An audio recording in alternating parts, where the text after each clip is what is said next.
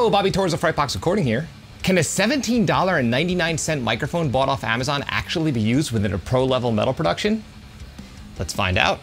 Today I'll be reviewing the FiFine K6 microphone. The FiFine K6 Cardioid Dynamic mic features a rugged metal construction, a flat frequency response from 50 to 18,000 Hertz, low distortion even while handling high SPLs, an on-off switch, built-in pop filter, and includes an XLR to 1/4-inch cable, which is a nice touch. Now, in order to put this guy to the test, I decided to record some guitars. More specifically, I've decided to mic up a Mesa 2x12, PV5150 through a Mesa 2x12. My normal microphone of choice for guitars is an SM57, and my vocal microphone of choice is normally a Shure SM7B, so it'll be interesting to see how this $17.99 microphone will compare.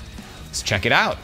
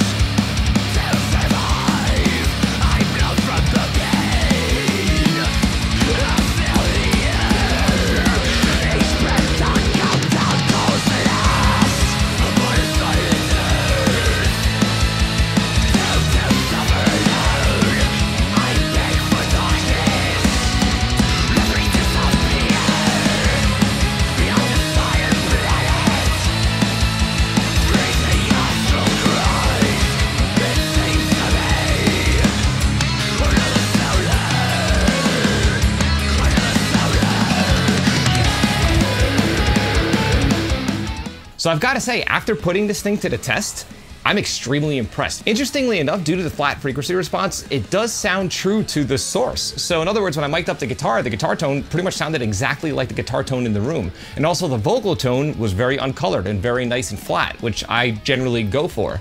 For $17.99, being able to record professional sounding vocals and guitars is unbelievable. My guitar sound was true to the source, and my vocal sound was true to the source. And again, considering that this is replacing a $100 microphone and a $300 microphone, and the sound is very, very, very, very close, I'm gonna have to rate this mic brains, 5 out of 5 zombie heads. I've got to say, for $17.99, I'm gonna buy 5 more of these. Why the f not? If you're interested in the mic, there's an Amazon link in the description. If you found this video helpful, like, comment, subscribe, and share. And don't forget to click the little bell icon in order to be notified every time I upload one of my weekly videos on all things metal and rock production. You can both like and follow me on Facebook and Instagram. Links are in the description. And be sure to download my quick EQ guide that contains all of my EQ settings that I always refer to when starting a mix. Until next time, happy recording.